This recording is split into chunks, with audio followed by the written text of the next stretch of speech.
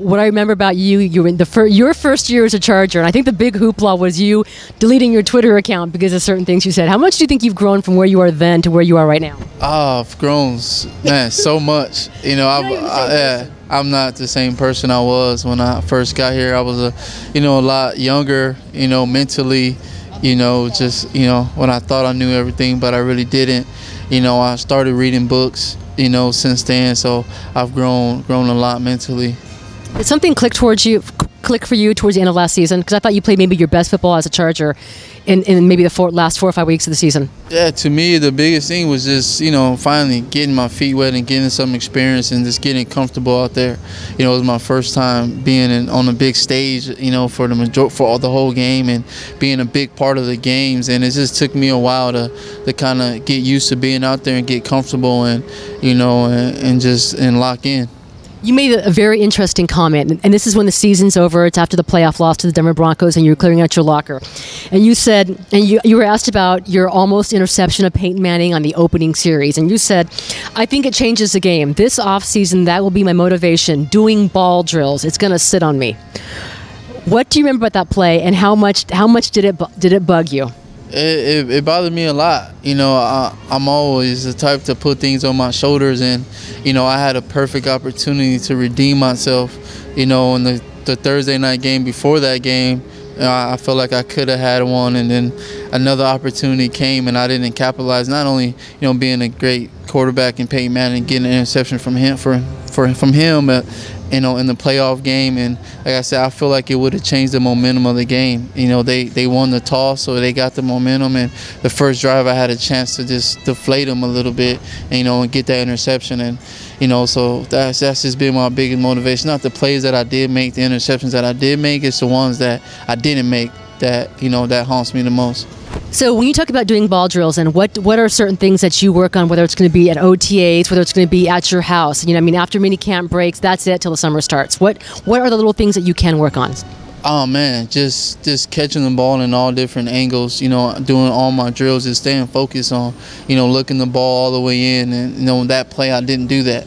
That play I seen the ball coming, I was looking at the receiver and, expecting the ball just to fall in my hands, and I didn't look it all the way in, and that was the biggest thing, just staying locked in and focused on that play. And this whole off season, I've been doing that, and, my ball drills are way better than they were, last year at that point, so it's been good. The biggest change in my life is, I would say, having my son, Elijah. Probably a week after the season was over, he was born. So that's been the biggest change in my life. Has it mellowed you out? Do certain things matter to you more? Have you had to go and reevaluate things? Yeah, my whole life changed. A lot of things just kind of got put in perspective, and you look at life different when you got a life that's dependent on you for everything and anything. So your priorities change, and you definitely have to change your life.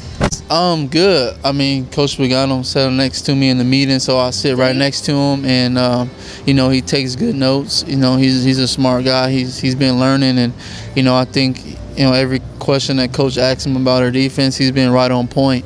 He's constantly asking me questions and learning from my experience. But from watching his highlight film and watching him at the combine, I feel like he's going to be a great asset to our defense. Just his instincts, and people talk about him being a little guy, but it doesn't really matter. He has a big heart, and he loves football, and he's dedicated to what he do. So I think he's going to be a great player. One guy people seem to, Charger fans may have forgotten about, is Stevie Williams. He was drafted last year out of Cal, I think 5th round. He was injured at a camp.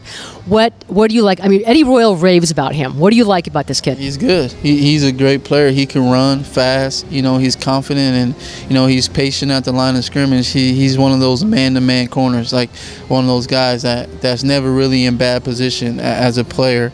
He has really good footwork. He's a real good player. Who has the most speed in the Charger secondary? I don't know. It's we have. This is probably our fastest secondary since I've been here. Guys like Marty. He can run. I can run. I feel myself. Verrett. He's a fast guy too, and obviously Stevie Williams had a pretty fast 40 time. So it'll be a close competition. What does Eric Weddle bring on off the field? on and off the field, he brings greatness. You know, he brings that mindset to be great every day in everything you do. You know, everything in life, just be great at it and just be the best man and person and football player and, you know, brother and son and, you know, dad or whatever it is, just be the best at it. And, you know, he's a real smart, you know, humble player, and he brings that to our defense.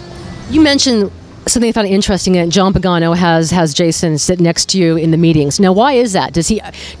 Do you want that role as leader? I know you were a captain when you were at USC. Do you think you're going to that role here, or you become kind of the old guy when it comes amongst the cornerbacks? But is that a role that you're embracing or taking on upon yourself? Definitely, it's something that, you know, I love when I can help anybody in anything in life in general. So, you know, if I can help this young man grow into being the best football player he can be, and, you know, I want to win.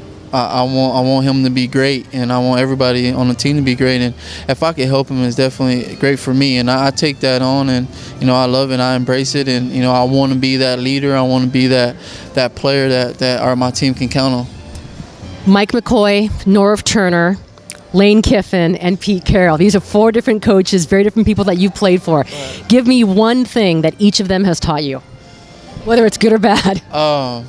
Man, Norv Turner, I would say he taught me to stay on top, you know, to not bite on the double move, because that was his thing. He was a double move guy. Coach Carroll taught me to be confident in myself and to know how good I am and believe in myself. Coach Kiffin, you know, he taught me. I can't really remember one thing that he taught me. And Coach McCoy, so far, you know, he's taught me to be that guy. He's been telling me to be that guy that's not scared to make that play in the big games. And, you know, when you're on the island out there, to know, don't be afraid to make that game-changing play and just take over the game, because, you know, that's what great corners do. You know, they take over the game and change the game. I have to end it on a happy note for you. Now, you're a very, very proud USC Trojan. Anyone that follows you on Twitter knows that. How happy are you that the sanctions against your school are finally over? Man, it's probably the best news that USC got in a long time, other than, you know, having a new coach come in and and getting a good recruiting class. But it's some great news, and you know, hopefully we don't have to rebuild too much, and we can get back to being the old powerhouse USC that we've always been. Thank you very much. Yeah, thank you.